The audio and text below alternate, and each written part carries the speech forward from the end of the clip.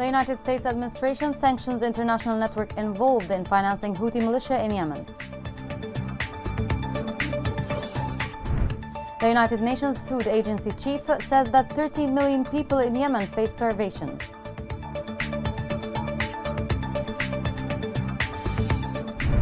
New international report speculates that the war between Russia and Ukraine could impact the humanitarian situation in Yemen. Welcome to Yemen Today TV. This is the English news with me, Rana Swelam. The United States on Wednesday sanctioned a sprawling international network run by Iran's Islamic Revolutionary Guard Corps and a Houthi investor. The network provided tens of millions of dollars to Yemen's Houthi rebels. More details on this are within this report.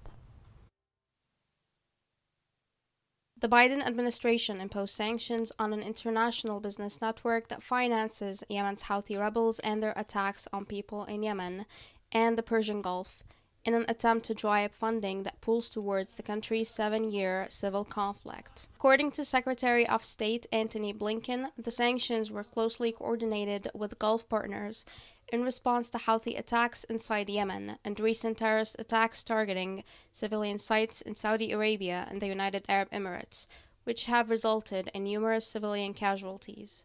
We continue to work closely with our regional partners to act decisively against those seeking to prolong this war for their own goals, Blinken said in a statement. The United States remains firmly committed to helping Saudi Arabia and the UAE defend themselves and the tens of thousands of U.S. citizens living in the Gulf against these Houthi attacks. The Biden administration is under pressure to address the Iran-backed Houthi group's war crimes more directly after removing a terrorist designation issued by former President Trump in the last days of his presidency. Critics of the administration's decision argue that delisting the Houthis has enabled them to carry out a terrorist attack, including one this month on a commercial airport in Saudi Arabia that injured at least a dozen people. In January, Biden stated that he was considering redesignating the Houthis as a terrorist group. However, Democrats, UN officials, and human rights activists warned that a designation against the Houthis would make it hard for humanitarian organizations to provide crucial help to an estimated 21 million people in need, or roughly 2/3 of the population. We urge you not to pursue a designation that would have little practical impact on the Houthi leadership, but would have catastrophic humanitarian consequences, Senator Chris Murphy wrote in a letter to Biden on Wednesday. Millions of Yemeni lives hang in balance, and the United States should remain focused on alleviating the human suffering and ending this war. Yemen's 7-year civil war has had the tragic distinction of being one of the world's greatest humanitarian catastrophes, with violent armed conflict aggravating conditions in an already impoverished country. U.S. envoy Tim Linderking had a meeting with National Reconciliation Movement of Yemen to discuss their perspectives about peace process. Linderking stated that U.S. feels strongly that dialogue must be Yemeni-led and the international community role is confined to only create the space for Yemenis to come to the table. During a phone call between Foreign Minister Ahmed bin Mubarak and U.S. envoy Tim Linderking, bin Mubarak stressed on the importance of the sanctions imposed by the U.S. government on individuals and international network which is involved in financing the Houthi militia war against Yemenis. The head of the UN Food Agency, David Beasley, has warned that 30 million Yemenis are headed for starvation due to a protracted civil conflict and a lack of funding for humanitarian aid. David Beasley said that Yemen was in a very bad situation, with more than 40% of the population already relying on food supplies from the World Food Programme. He added that his agency was forced to cut rations in half for 8 million Yemenis due to the shortage of funds. The American Center for Justice and for Human Rights condemned the Houthi-controlled criminal court for sentencing to death 13 kidnapped citizens in the capital Sana'a. The center considered these sentences a continuation of the violations committed in the name of the judiciary, which lacks legitimacy. They called on the international community to put serious pressure on the Houthi militia to prevent the execution of the death sentences issued against the kidnapped citizens. Houthi militia violations against journalists and freedom of speech are increasing day by day. Just yesterday, the militia kidnapped the media staff working for the U.S. Embassy in Sana'a. This is not the first time rebels attacking U.S. staff, while Biden's administration is reluctant to redesignate the militia as a terrorist group. The following report has more details. Journalists and media institutions were the first victims after the Houthis' control of Sana'a in September 2014. Since then, there has been a massive decline in freedom of the press. There is no longer an appropriate environment for freedom of expression and professional press in Yemen. The Irani-backed Houthi militia has kidnapped 2 employees of the U.S. Embassy in Sana'a, 3 months after storming the building and looting its contents and kidnapping several employees. Sources said that Houthi elements kidnapped the assistant head of the media attaché at the U.S. Embassy, Abdulrahman al-Sha'rabi, after storming his house in the capital Sana'a, which is under the Houthi control. The sources indicated that the kidnapping of the journalist al-Sha'rabi came just days after the arrest of his colleague in the attaché, Nabil Sultan. Late last year, the Houthi militia kidnapped a number of local employees of the Washington Embassy in Sana'a from their homes, before storming the embassy building and confiscating office equipment and furniture at a later time. At the time, the U.S. State Department described the storming incident as an insult to the entire international community. The Yemen Union of Journalists blamed the Houthi militia for its obstinacy and persistence in not releasing journalists and exchanging them for prisoners of war. The union said the war has dealt with journalists as their enemies and have launched incitement campaigns against them. At least 39 have been murdered and hundreds have been arrested or kidnapped. Yet, the U.S. is still considering redesignating the Houthi militia as a terrorist organization. As violations against journalists increased during the war, many journalists have lost their jobs and others lost their lives.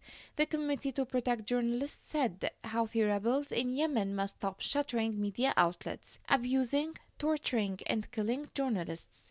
They should allow all broadcasters to operate freely in a free country. Houthi militia launched a campaign of raiding and seizing the properties and homes of citizens and leaders against the militia in the areas under its control.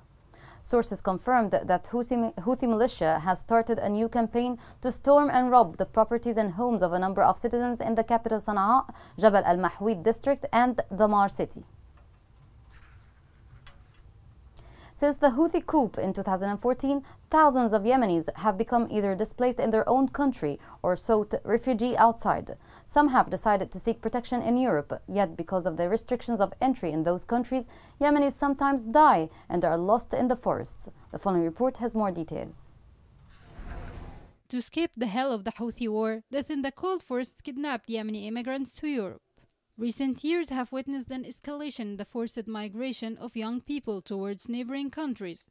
Immigrants stated that they have searched for work and life, but due to the war launched by the Houthi militia, plunged the country into the worst humanitarian crisis in the world. Yemeni youth resort to leaving their homeland to escape the oppression and violations by the Houthi militia, disruption of education, lack of work, and forced recruitment operations targeting children and youth that led to the destruction of the Yemeni human being. A week ago, a 26-year-old Yemeni citizen died on the international border between Poland and Belarus, according to the announcement of the Yemeni embassy in Warsaw. In a statement, the embassy stated that the citizen died in the isolated wetlands in the Białowieża forest of Poland, noting that it's following up with the relevant authorities the facts of this incident to complete the legal procedures in order to bury his body. In October, the government announced the death of a citizen on the border between Poland and Belarus as a result of the severe drop in temperatures. About 26 Yemenis were stranded, along with other immigrants, before most of them returned to the country at a later time. Last year, the International Organization for Migration announced the death of at least 34 Yemeni migrants when their boat, operated by smugglers, sank on the way to Djibouti. The war ignited by the Houthi militia caused hundreds of thousands of Yemenis to lose their jobs inside the country, forcing them to flee and migrate abroad by sea to Africa, and from there to European countries. Muwatna Organization for Human Rights warned against the continued involvement of the judiciary in the conflict that is tearing Yemen apart for the 8th year. The executive director of the human rights organization, Abdul Rashid Al-Faqih, said that such trials and sentences lack the minimum conditions for a fair trial.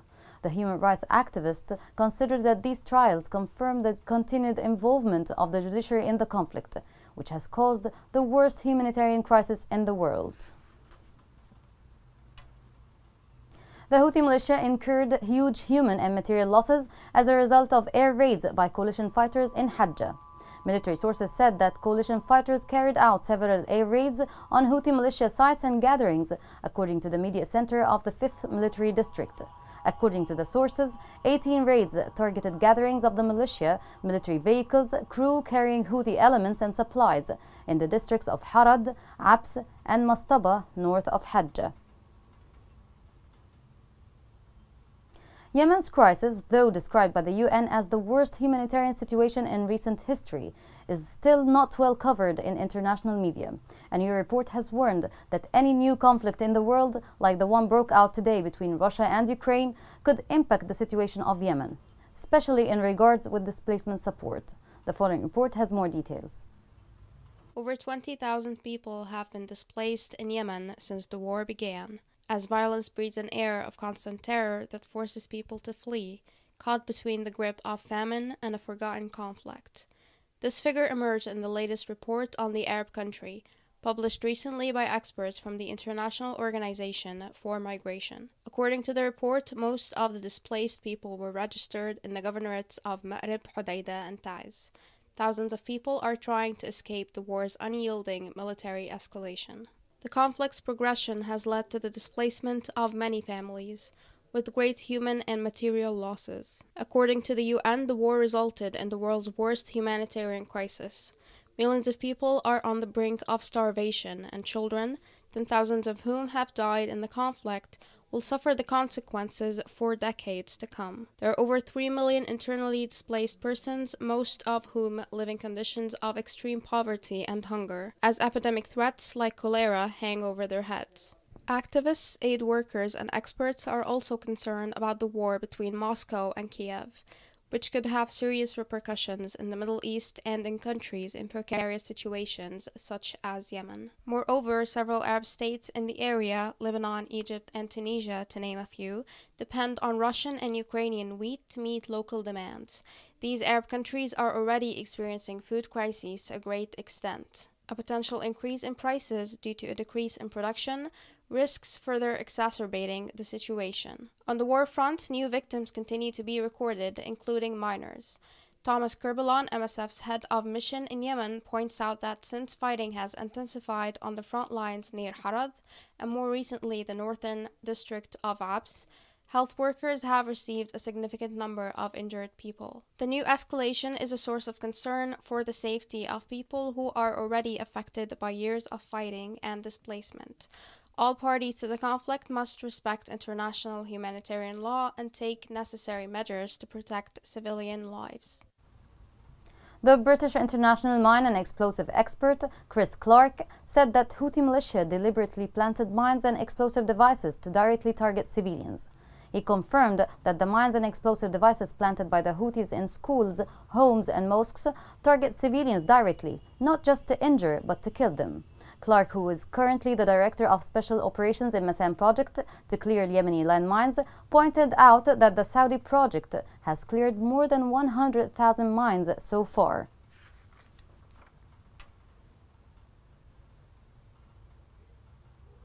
Coming next. In Aden, Tree Cafe is a tale of a historical place retold by the masses.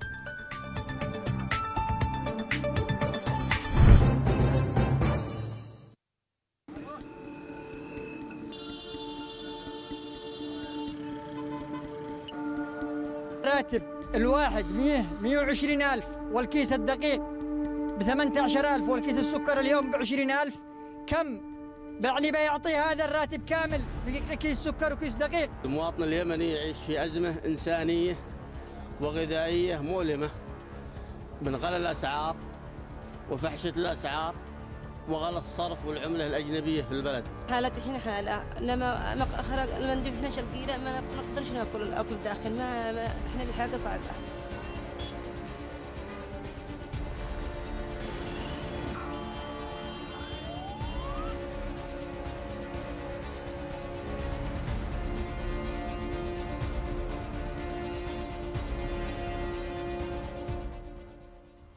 Welcome back. The Tree Cafe in Aden is a historical place where many famous men of letters, politicians, used to gather in. The cafe is still opening till today, serving the locals. More details on this story are within this report. The Tree Cafe is considered one of the oldest popular cafes in the city of Sheikh Othman in Aden. It has now become one of its flags. Its patrons were similar to the rest of the famous cafes in 50s and 60s of the last century, such as Al Juraik and Al Qumairi cafes. The cafe was founded by Hajja Abdu Mukrid on the 18th of February 1952. Now it celebrates the 17th anniversary of its opening, the thing that might not be known to the young generation. It was inaugurated in an alley branching off two official streets in the area opposite the famous Shawqi home in Sheikh Othman area, and the market, which sells all daily necessities, starting from the meat market, passing through the market of dates, fresh vegetables, fruits, fish, and ending with the Qat market. Not to mention the location of the cafe near all the main stations of land transport, and its geographical location made it one of the landmarks in the city. And its name was associated with the presence of a tree was sheltered by its patrons, where the stars of politics, literature, art, and sports come for it. The cafe was a meeting point for Aden segments of all levels, as well as visitors and guests of Aden Governorate. And we should not forget that the cafe had the first credit for reuniting men and youth of Aden who were displaced from their districts, occupied by the Houthi militia in the beginning of 2015. Among the most prominent figures who frequented the cafe in the 60s and 70s of the last century, politicians and officers were the President Salim Rubayya Ali, Sultan al-Dush, and the late Major General Sadiq Haid, former Aden police chief. Among the athletes are Ali al-Mansouri, Nasser Ahmed Maridi, and Abdul Rahim. The Tree Cafe is considered the first in spreading cultural awareness by purchasing a radio for the cafe, and its purpose was to follow the news and program of the Voice of the Arabs, especially to hear the enthusiastic speeches of the leader Gamal Abdel Nasser, as well as the London BBC radio, and to follow up on all its publications, and to follow up on Radio Aden, which happened to be broadcasted in the 50s. When the gramophone appeared, as well as the recorders with recorded cassettes, they were obtained directly by the cafe to give a better qualitative leap for the listener who was attracted to everything new in the market. The cafe was credited with broadcasting Egyptian songs from gramophone and recorders like Muhammad Abdul Wahhab, Kulthum, Farid Latrash, Abd al-Halim Hafiz, and Yemeni songs, which had a great role in attracting visitors. The cafe was considered as a symbol of interdependence and knowledge more closely than a gathering place, and for this reason it became a destination for immigrants before spending their daily needs in the morning and evening. The Yemeni oil company began loading and transporting the emergency batch of oil derivatives to Taiz Governorate. The governor of Taiz, Nabil Shamsan, confirmed that the local authority and leadership of the oil company have put accurate procedures to sell at approved prices, so that all stations sell to citizens at a price of 21,500 riyals per gallon. The governor warned that any station that violates the instructions will be suspended and its license would be withdrawn. 3 years after its initial failure, the Houthi militia is re-attempting to impose an electronic currency. The Houthi militia announced the launch of the Yemeni mobile phone company Sabafone in partnership with CAC Islamic Bank, with a license from the central bank in Sana'a. As part of its mobile services package, Sabafone has launched an alternative to traditional cash that can be used for money transfer, payment of commercial purchases, and utility bills. World Health Organization announced that 100,800 doses of AstraZeneca vaccine arrived in Aden via COVAX. The organization added that nearly 760,000 doses of COVID-19 vaccine have been administered in Yemen, with support from the organization and other partners. World Health Organization issued this statement with a confirmation that vaccine saved lives at the period of COVID-19 pandemic. Here's a reminder of the main headlines. The United States administration sanctions international network involved in financing Houthi militia in Yemen. The United Nations Food Agency chief says that 13 million people in Yemen face starvation.